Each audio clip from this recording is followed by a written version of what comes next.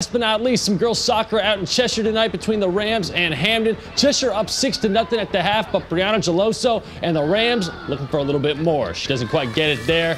Then it's sister Ariana Geloso, so close to trickling on in, but the Hamden goalie keeps it out. Cheshire continuing to apply the pressure.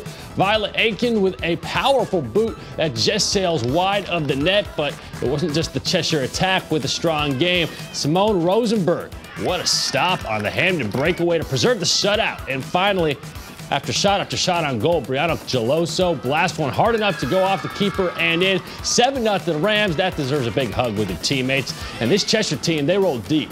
Aline Lopez looking like she might pass it, decides to let it rip, and what a shot. My favorite part, though, is that nobody seems to immediately realize that it's a goal. And then they're like, oh, dang, nice shot, Aline.